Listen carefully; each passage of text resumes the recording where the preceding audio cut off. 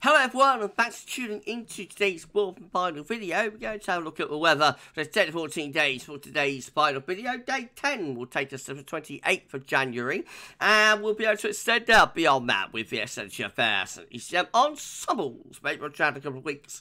We'll have a look at CFS V2 at the end of the video for the next 4 weeks. Gets us into the middle of February, and I should get time back for you in a moment. Just say about the first minute today was our 6 AM UK weather forecast. We've also released weekend forecast on the each day 42-day for UK and Ireland. Please check out all today's videos and content. Show everyone for dear Matt. Like, share, subscribe, all of that good stuff. Thank you so much, everyone. We only put on around, I think it's around 80 subscribers to get ourselves to 19.5k. So if you could give us a sub, that'd be absolutely awesome. Thank you so much, everyone. I hope you're having a lovely Saturday as well. So much tuning in to GavsWeatherVids on your Saturday. Right, central England temperature is currently sitting at 2.6. That is 1.2 degrees below 61 to 99 average. In provisional to yesterday to the 17th of January. Very gradually this is easing its way up, but it is a slow old process for the first 17 days of the month. It certainly is quite cold. These are GFS upper air temperature and precipitation ensembles the next couple of weeks. We're at London today. The red line is the 30-year upper air temperature average for London. We're starting off above average with the upper air temperatures at the moment. However, an inversion is taking place on the surface, which means it's colder on the surface than it is aloft. Pretty cold weekend, actually. Temperatures hovering close to freezing day and night. Now, next week, you find the upper air temperature coming back closer to the long-term average terms of the upper air temperatures, but conversely, the surface temperature will actually lift up, and it's going to turn a lot more unsettled as well. Precipitation-wise, we see a lot of dry weather until about Wednesday, Thursday, then it starts turning much more unsettled, and it does look as though the last week of January into the beginning of February will be unleashing a deluge. If we have a look at sea level pressure, you can see there are changes on the way. So we're starting off with relatively high pressure at the moment, at about 1,030 millibars. But by the end of this coming week, the ensemble graph there is showing that pressure is going down to between 980 and 1,000 millibars. Clearly, a significant decline in pressure is on the way. Maybe hints of the pressure starting to rise a little bit as we get into the start of February. But of course, that's extended range and is therefore a long way off. But that's telling us that low pressure is on the way, and potentially some very deep areas of low pressure with some of those ensemble members, perhaps going as low as 970 or even 960 millibars. Goodness gracious me. Haven't got a temperature or precipitation anomalies again today, unfortunately, so we move straight on to the latest wind from that from earthnorthschool.net, showing that low pressure is in the Atlantic, being held at bay currently by plenty of high pressure over the continent. However, this high pressure's days are numbered, and we'll see the high pressure gradually weakening and retreating in that direction through the course of the coming week as these areas of low pressure start heading in from off the Atlantic. So by this time next week, we're going to be in a proper Atlantic-driven wet and windy flow.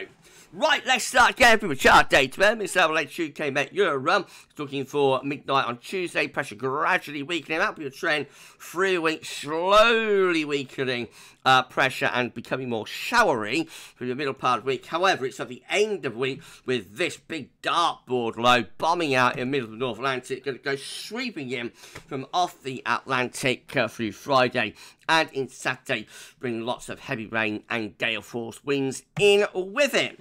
That's how Icon is looking. Again, pressure gradually is weakening through the course of the week, turning showery by the middle of the week, and then turning properly wet and windy at the end of the week and into the weekend, with heavy rain and gale force winds sweeping in from off the Atlantic Ocean.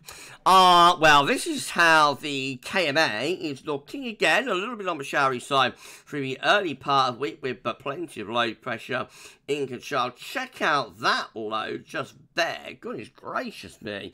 Looking really stormy for that area of low pressure by this time next week. Next weekend, very, very wet and windy. 9 950, 9.5 millibar area of low pressure, dartboard low right over the top of the country. And more low pressure coming in into the closing days of the month as well. So this is going to be a very, very wet, windy, maybe stormy final week to January. Quite cold in the north as well, but at least it will be mild with both southwesterly winds down in the south. But we really are going to be under the cosh, I think, through about last week of January. The GFS midnight run, all much of a muchness for Tuesday and Wednesday, gradually weakening off the high pressure, and it's at the end of the week and into the weekend that we get this big area of low pressure bringing heavy rain, severe gales sweeping in across the country, some hail snow in the north with that as well. That's right, it's a Saturday, and then Saturday to Sunday, and on into Monday, looking wet, windy, mild in the south with southwesterly winds, quite cold though.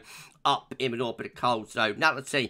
And the low pressures keep on coming into the beginning of February as well. That's the first day of February. Again, another dartboard across the country and a secondary low in its way. Any of these lows from Friday onwards, right way to the beginning of February, have the potential to be named, I think, by the UK Met. So we could have a succession of named areas of low pressure and named storms, bringing gales and severe gales and whatnot. That's how we end up by the 3rd of February, dragging up some minor air from the Azores, but still looking unsettled. And the GFS 6Z looking like that. So it's again at the end of the week and into the weekend with that area of low pressure bringing heavy rain and gale force winds, maybe snow on the northern edge of that low as well at the end of the week. And further low pressures are sweeping in from off the Atlantic, very unsettled at day 10, really stormy spell of weather, and it goes on and on and on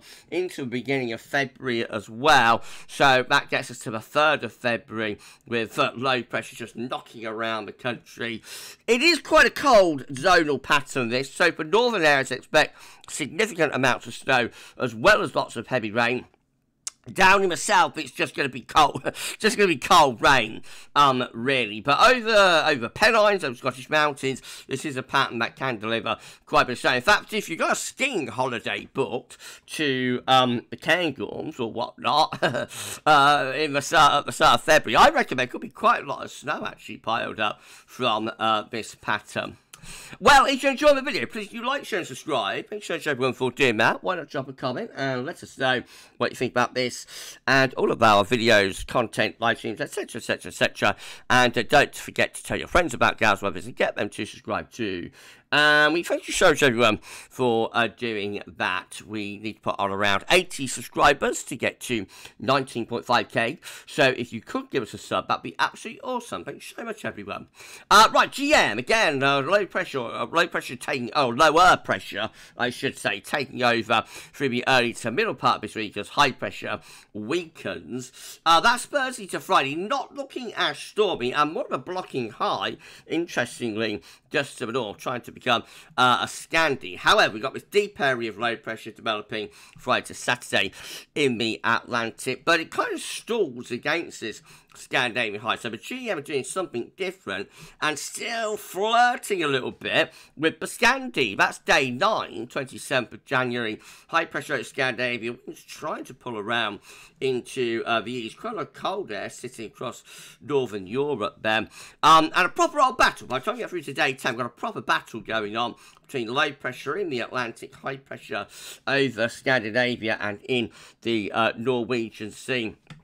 Irresistible force meets the immovable object there, and which way that would go, you know, it's in the lap of the weather gods, really, which way that goes. But the GM doing something very, very different today, with much more in the way of high pressure up towards Scandinavia and in the Norwegian Sea. Almost certainly a synoptic outlier. No other model is doing what the GM is doing. So I think for the time being, we ignore that, and we move on to the ECM. Well, let's not say it's wrong, but, you know, it's not supported anywhere else. So move on to to the ECM, and we look like this. Tuesday, pressure gradually weakening as lower pressure begins to develop, and that's a trend through the course of the week. Then we've got this horrendous looking area of low pressure developing in the middle of North Atlantic on Friday, sweeping in, bringing heavy rain and gale force wind potentially through the end of the week and into the weekend. And another deep low sweeps in for the Atlantic. But it's perhaps not quite as stormy as some of them, particularly the GFS.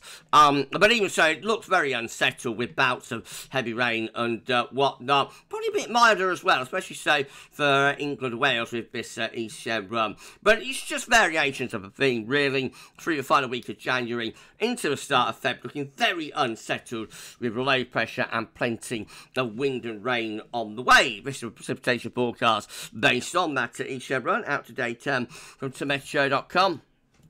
Gradually turning a bit more showery for the early part of next week. Not going to be a quick process to turn unsettled. Not really until the end of the week, but we start bringing our proper, proper wet and windy weather in from the Atlantic. So that could turn to snow at the end of the week in the north, especially over high ground. And then there'll be further showers, if not longer spells of rain, sweeping in from off the Atlantic up to day 10 and beyond it. These are the options on the table within the ECM ensembles today. 4-day 10 from the Icelandic Met Office gets us to the 28th of January. 18 members of the ECM ensemble looking very unsettled with low pressure in from off the Atlantic. We're properly in for it there. We've got 18, another 18, with low pressure just out to the west, bringing lots of wet and windy weather in with it too. 9 perhaps a bit closer to the GM with higher pressure up towards the northeast, lower pressure through here. That's a bit of a battleground UK type situation. Only 9 doing that though, and 6 with low pressure into the Atlantic, high pressure down towards France. That's going to be a bit milder, but will still be unsettled. And then in 2 weeks' time, these are the options that we've got. It'll get us to the 2nd of February. 20 members of the ECM ensembles keep the onslaught going with low pressure, bringing heavy bouts of rain from off the Atlantic. 19, perhaps raising the heights a bit more down towards France, but still plenty of low pressure in the North Atlantic. That keeps it unsettled. It's just perhaps a bit drier in the south and a little bit milder. And then we've got 12, perhaps with more of a Scandinavian high type influence that could bring the wind in from the east. So still a possibility that high pressure could take over across Scandinavia and turn things colder for the start of February, but not particularly well supported. Again, as I saw yesterday, they put 20 here together with 19 there. That comes out more or less at 40 members of the ECM ensembles against 12 that are unsettled. CFS V2 finally beats a 500 millibar height and orange, break down into week periods. The first week period takes from the 18th to 24th of January. The next week sees higher pressure gradually slipping to the east as lower pressure is developing out in the Atlantic, leading us to week 2, which is the 25th to the 31st of January, with deep low pressure in the Atlantic, bouts of heavy rain being swept in along with strong winds as well. Week 3 is going to be the 1st and the 7th of February, loads of low pressure in the Atlantic and looking unsettled as well. And then finally, week 4 will be the 8th to the 14th of February. Low pressure up towards Greenland, Iceland, high pressure down towards the Med, and winds are coming in from a flat westerly direction. That looks unsettled, but at least it will be mild with winds in from the Atlantic up to the middle of February. You have got a bit of high pressure blocking up here. But up to that point, up to the middle of February, that having no impact. It's a mild outlook for the first half of February, but also unsettled.